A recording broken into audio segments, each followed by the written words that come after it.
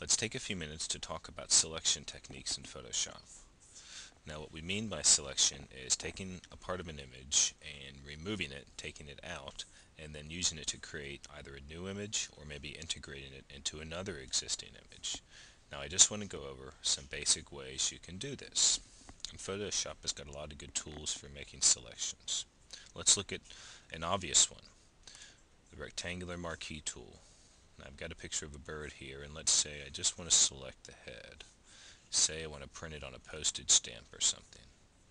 I'm going to copy it, create a new file, and notice the dimensions of my new file will conform to the contents of the clipboard. That is the bird's head. So now I've got a new image. I can do whatever I need to do to it and then print it off. And that's the marquee tool. Okay, let's look at a different selection tool. I'm going to go on down here to the lasso tool. Okay, this is designed for making freeform selections. Now I've got this shadow image here in front of me, and let's say I just want to do kind of sort of a goofy artistic thing here. Freeform selections you see me doing here, and I'm not trying to be real accurate at all. I mainly just want you to see that I can draw any kind of irregular shape with this tool. In this case, just the area around the shadow. So notice I let the mouse up, okay, and I've got selection activated. Okay, I'm going to go to my layer menu. Let's make a new fill layer. Solid color. I'm going to make it, I will make it a gray color. Now since I had that selected, notice what happened. The fill layer automatically went in my selection, so that's kind of neat. Let's take this a step further. I'm going to make another fill layer, another solid color, and we're going to go with the default black. Now I'm going to move this under my other layer. So now I've got sort of the shadow silhouette turned kind of an off-white and onto a black background. Let's finish this up by adding a little bit of text over top of here.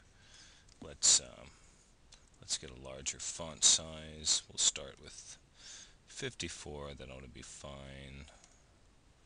We'll choose Verdana, and let's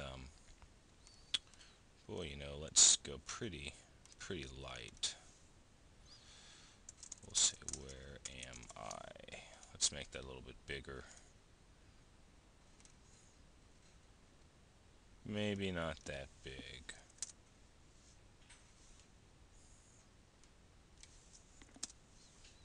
Alright, take our marquee, our move tool, move that out to there. Let's put where am I on top. I'm going to reduce the opacity on my cutout image a little bit.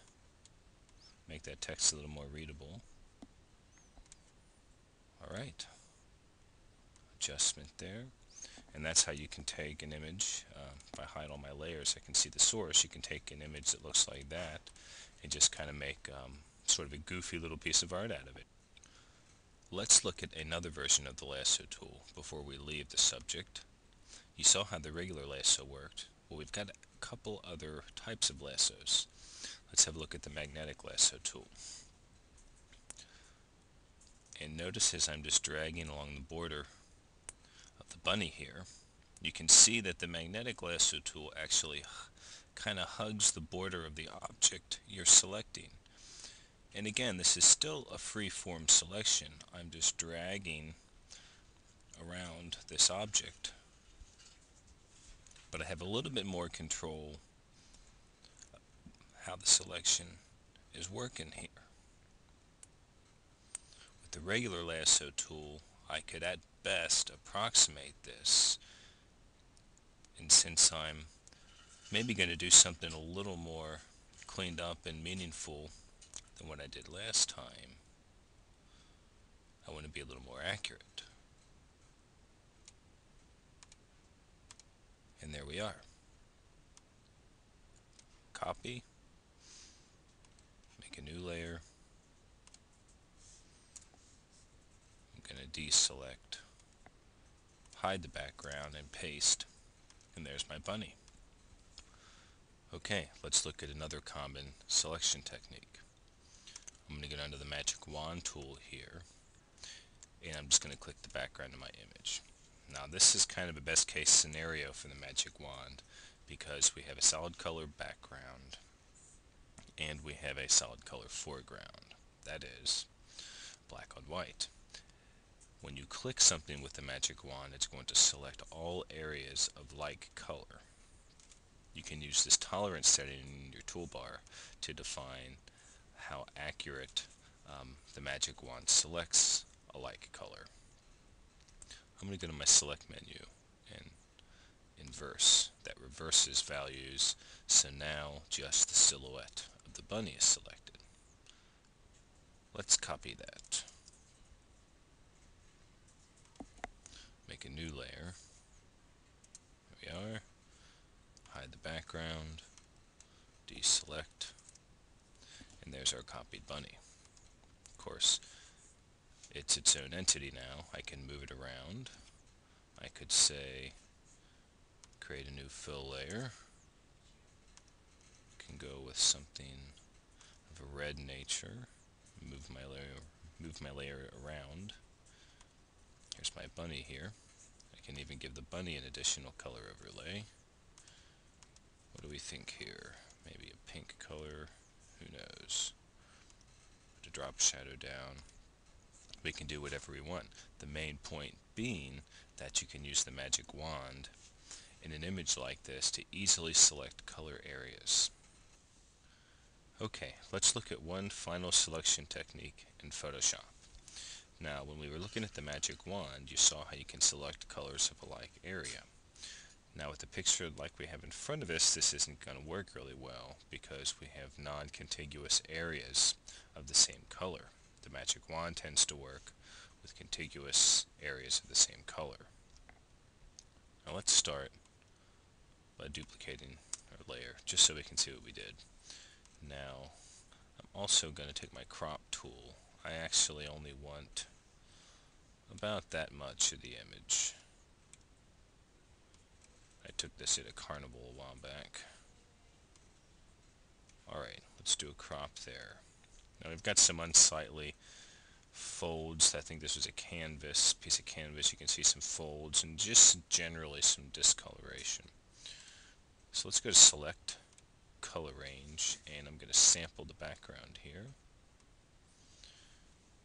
And let's turn our fuzziness up pretty high. You see how I can crank that on up, and eventually it'll even start to gray out the darker areas. Right about there looks good. Okay. Now I'm going to go to my levels.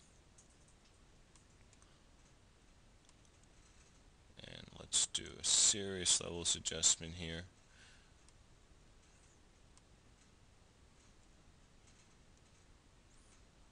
I'm mainly interested in kind of getting that crease you see going down the center there out. Alright. That looks better. Let's go to select, inverse.